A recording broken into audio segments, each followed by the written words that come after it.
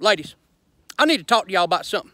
And I'm pretty sure every single man can relate and will agree with me on this.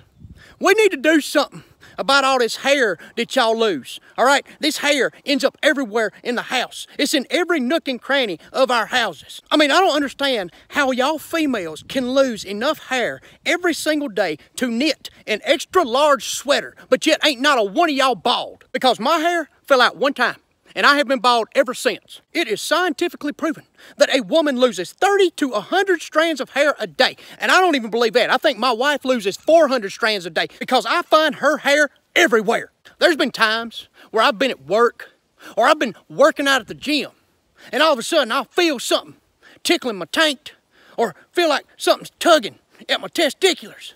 And I'll go to the bathroom and I'll pull my britches down, and there it is. My wife's hair will either be stuck in my butt crack and tickling my taint meat, or it will be wrapped around my sack.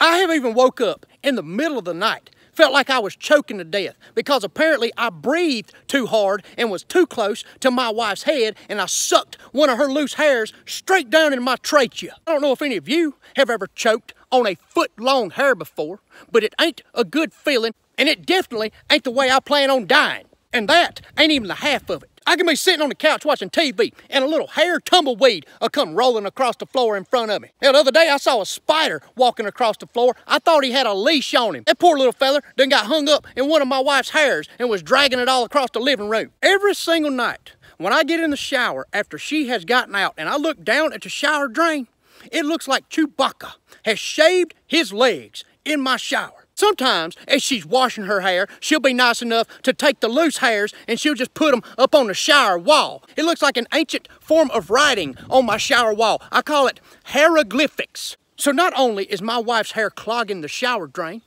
but it's also tickling my taint, trying to castrate me, oh, and trying to murder me. So fellas, we have to come up with a solution to solve this hair problem. Solution number one, we men can walk behind our lady with a vacuum at all times, sucking up the loose hairs as they fall out of her head. Proposal number two, we could ask our women to wear lunch lady hair nets.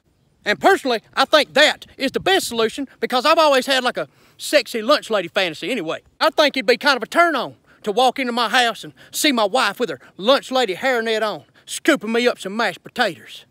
And if the ladies don't like that proposal, then my last and final proposal is, y'all just shave y'all's heads. I mean, who needs hair anyway? It's really overrated. And y'all women stay ticked off about y'all's hair all the time. You either can't get it curled right or you can't get it straightened. You gotta wash it. You gotta condition it. Just do us both a favor and shave it. And we will both be so much happier because you won't have to deal with it and I won't have to worry about it getting wrapped around my testicles. So ladies, y'all let me know which solution works best for y'all so we can get to work on solving this hair problem. God bless y'all. I love you.